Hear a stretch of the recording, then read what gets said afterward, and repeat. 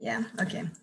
Hi everyone, I'm Fanny Cattani. I am a geologist. I have a PhD degree obtained in France at the University of Paris-Saclay. And currently I work at NASA Goddard Space Flight Center as a postdoc in order to improve, miniaturize, and show the feasibility of an instrument for in situ planetary dating. My main skills are rock preparation, analytical competencies, and computing practices. I am interested by petrology, geochemistry, volcanology, and of course, planetology. My main skills and my professional background allow me to work in laboratory, especially for analytical development. So next slide, please.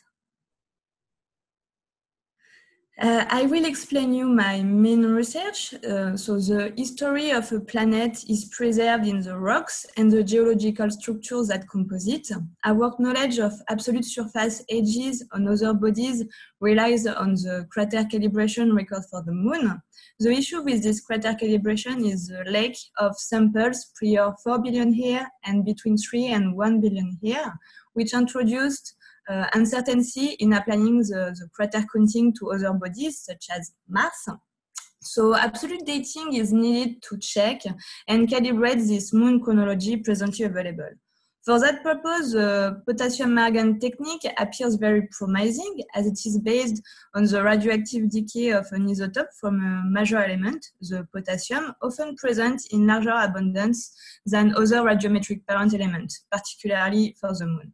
So the measurement of potassium and argon can be used for the in situ dating of planetary surface rock, as long as the sample mass from which they were extracted is known. Recently, several experimental settings based on spot laser analysis have been developed to investigate the feasibility of in situ potassium-argon dating in future landing planetary missions. So I present here an in situ potassium-argon dating prototype, CARLI, based on UV laser ablation to vaporize a reproducible volume of rock without significant argon diffusion. The potassium content is measured by laser-induced breakdown spectroscopy, the LIPS technique, which uses the light of the plasma formed during the ablation to define the chemistry of the target with optical spectrometers. This technique is also used by CAMCAM, which compose Curiosity on Mars. The argon determination is done by mass spectroscopy. And finally, the ablated mass definition is obtained by profilometry. So next slide, please. Thank you. So here I'll present you the main result of this study. After calibration by terrestrial analogs, some of which have been developed during my PhD for this kind of experimentation, UV laser ablations were performed on an amphibolite composed of plagioclase and amphibole. The error bars on each point are defined by the uncertainty on potassium, argon, and ablated mass measurements. And in order to reduce this uncertainty, CARLI edges of this sample have been determined using the isochron approach, where the slope obtained from the data is function of the edge. CARLI results yield accurate experimental edges with precision within the NASA goal of 10% uncertainty. We can also notice that the capabilities and the accuracy of this in situ technique have been proven by several projects, such as in France, Japan, and Mexico. The future work will be focused on the miniaturization of this instrument, which is composed by devices already proven on flight missions, such as the LIPS technique and the QMS. It was selected by the DALI program to develop an instrument for the moon. So our team will build a high-fidelity brass board to minimize the mass, the volume, and the power resources shown to satisfy all the functional and science requirements. So we will calibrate this miniaturized version for the moon and focus on the improvement of the plasma detection and the LIPS processing. Finally, next slide, please. You can find here my contact. If you are interested by my profile to work or just to talk with me, don't hesitate. Also, I am available for a job in 1 year and open to stay in US or go back in Europe. So you can contact me. Thank you. Thank you, Fanny. All right, up next is Arvind.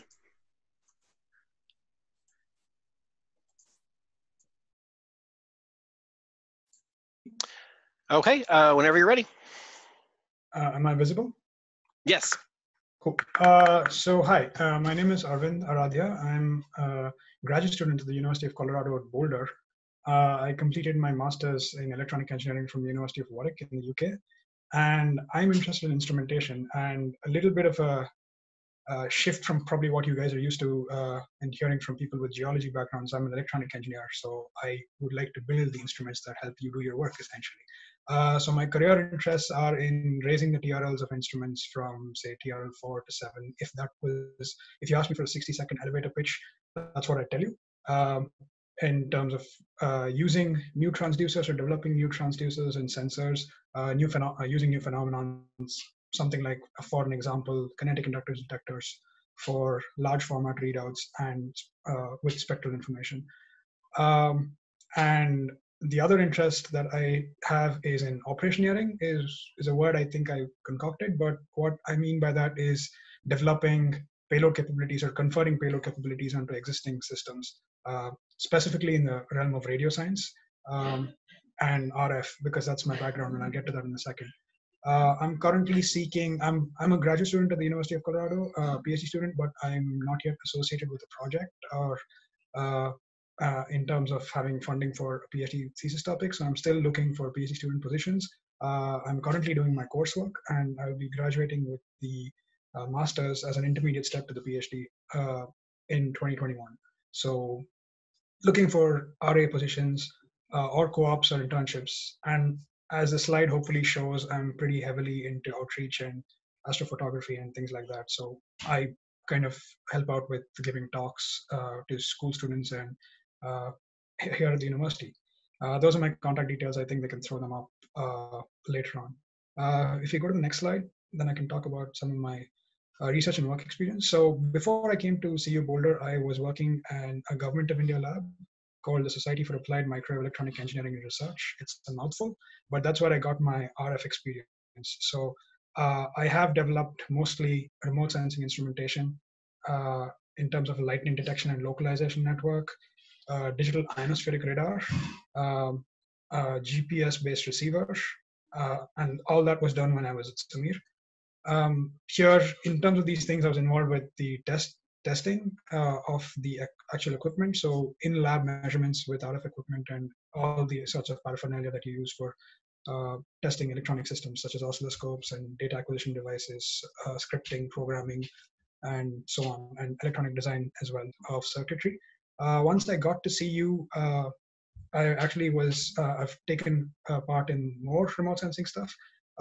Currently, I was working on a finesse proposal for developing a deep UV or a vacuum UV fiber-fed standoff Raman spectrometer, which essentially uses fiber optics to have a really fine cutoff. I also worked on the characterization of UV reflectance coatings and some of the other stuff that I've done, you can see there. That's on the remote sensing side. On the in-situ side, during my undergrad, I worked on an odor sensor, essentially an organic conducting polymer sensor, which you can see in the top left, and which detected ethanol vapor and concentration. And we put that on a robot to track up the concentration gradient. With respect to other stuff that I've done once I've come to CU is I'm involved in the Great Lunar Expedition for Everyone. It's a student-led mission to place those chipsats, which you can see on the left of your screen, which are essentially just 5 centimeter by 5 centimeter based PCBs, which are their own spacecraft. Leveraging Internet of Things technology and cheap microcontrollers, we want to use these things to do science cheaply. And yeah, that's basically more or less kind of a scattershot experience of what I have in terms of instrumentation. I'm agnostic as to what finally I end up in, but I want to build things that fly in space. On the next slide. So currently at CU, I'm part of this mission called CANVAS, which is the Climatology, Anthropogenic, and Natural VLF Wave Activity in Space. And I'm the instrument lead, and I built the instrumentation board, including all the electronics for signal conditioning processing, for detecting lightning and whistler waves as they're propagating the ionosphere. And the other stuff, that's just a list of skills. And yeah, please feel free to contact me. I think I'm out of time. You had a few seconds left, but great.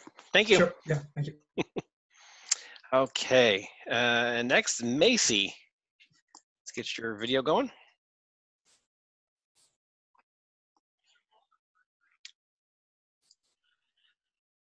All right. Okay. Hi, everyone. My name is Macey. Sorry for the sun. I'm in Hawaii, so can't help it. So my name is Macey Sandford. I am a PhD candidate at the University of Hawaii at Manoa. I'm looking to graduate, not looking, but hoping to graduate in early July, finishing up the last of my PhD work. I'm mostly interested in planetary science and exploration. And today I thought I'd just give you guys a brief overview of what my PhD looks like. So this is the title, Innovative Remote Spectroscopy Techniques for Planetary Exploration. I kind of took my PhD as a good opportunity to dip my toes in the various parts of a mission, because that's what I'm interested in primarily, is planetary science and exploration missions. So I have experience in developing instrumentation and quantifying and qualifying the instrumentation for various space exploration missions. And I also have a little bit of experience in onboard processing. So I'm just going to go over each of those projects a little bit in detail. So if you can go to the next slide. So in case you weren't familiar, Raman spectroscopy is a type of spectroscopy that studies the interaction of light with matter, and in particular, it studies the inelastic collisions. So on the left side, you can kind of see the different types of transitions we see in Raman spectroscopy. We observe the shift in frequency of the scattered light due to that inelastic collision, and we're able to determine, based on the frequency of that shift, the various vibrational modes that are present in whatever material we are looking at, and identify that mineral molecule. On the right side is our compact remote Raman spectrometer. If you go to the next slide. So here are the experiments that I've done for my PhD work. So on the left is a remote experiment at 120 meters. We were able to collect various Raman spectrum of H2O and H2O ice, as well as CO2 ice. We did some organics, naphthalene and urea, and we were also able to collect the spectrum of beta-alanine, which is an amino acid. In the image here is basically just a big block of quartz crystal. On the right side is the experiment that I did to simulate what the ocean worlds or icy moons might be like. So the particulate ice that you see here is relevant to the surface, and we also did solid ice blocks as well as liquid salt brines to simulate the ocean. If you go to the next slide. This is just an example, in case you weren't familiar with Raman spectroscopy, but what our spectra look like. They're high resolution, our peaks are sharp. On the left is glycine at 2.46 molarity in water. This is the particulate ice that I showed in the previous slide. And on the right-hand side is a solid distilled water, and that is over top of hydrated salt grains, which is just Epsom salt. And as you can see, we're able to see the signature of the Epsom salt through the ice, which makes Raman spectroscopy a really good technique to use, especially in exploring these icy moons, because we're able to penetrate the first few centimeters, especially if it's ice. Next slide. So moving on to my last project, this is actually through an internship at JPL with the Imaging Spectroscopy Group. I'm working to develop onboard processing prioritization algorithms for UCIS Moon, which is another DALI-sponsored project to help develop the instrument that will look at volatiles at the southern pole of the moon. Because we don't have a specific lunar data or a lunar mission that collected data out to 3.6 micron, I was able to extrapolate and create a whole new data set that we're going to test with a couple rudimentary prioritization algorithms, which will basically look for absorption features for particular minerals and volatiles that we're interested in. Next slide. So I'm going to be defending in early July of this year with a PhD in Earth and Planetary Science. As I briefly introduced, I have experience in building Raman spectrometers, collecting and processing spectral data of various kinds, and developing algorithms for use on board instrumentation in Python. I am mostly interested in working to build instrumentation, create data products, systems engineering in general, as well as missions at all phases. And I have 2 first author manuscripts currently in review and a 3rd one that is in preparation. And my contact information is at the bottom of this slide. And yeah, that's me. Thank you, Macey.